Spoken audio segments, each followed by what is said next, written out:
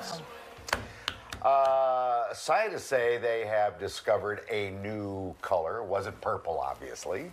The color was discovered during an experiment when researchers in the U.S. had laser pulses fired into their eyes. The participants claimed to have witnessed this right here, a blue-green color that scientists called OLO. The color can't be seen by the naked eye without the help of stimulation. No. This is the closest to it. Oh. But the actual color is much more saturated, and it's different because you got to have lasers put in your eye. Findings were published in the journal Science Advances, and researchers believe the results could potentially further research into color blindness.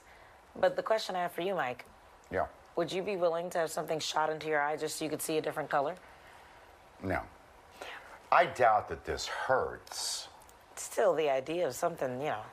I don't like to go to the ophthalmologist to have the stuff, the puff of air shoved into your I can't take it. Irises. One of the last times I went to the eye doctor, they gave up. They're like, you know what, it'll be fine. Like, because I couldn't keep my eye open. It's the anticipation that I think that's worse than the actual thing. Here it comes. Oh, gosh. This color's not in the Crayola crayon. 300 bucks. It would be apparently not. The 65th color. Oh, we got to remarket the whole thing. Yeah. After weeks of back and forth, Crozier Medical Center will close. So Hank is live with the details, because there's been a lot of back and forth with this one.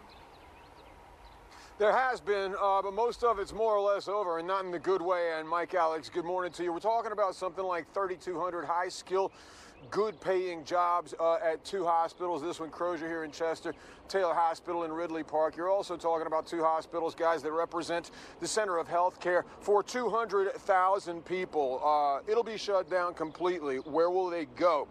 Word got out yesterday, guys, of Crozier and Taylor Hospitals impending closure when their court-appointed receiver, TPI Consulting, announced that Prospect Medical Holdings was filing notices for closure. That means they've rejected the $6 million offer from Penn Medicine that we've talked about to buy some aspects of the system and keep them going. One of the best areas of Delco is about to become a desert for critical health services.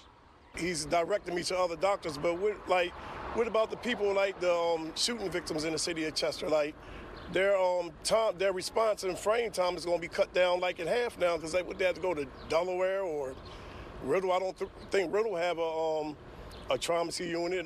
They have to go far away. This is life or death now because the time is cut in half. You know, you don't know how long you have to live after you get shot.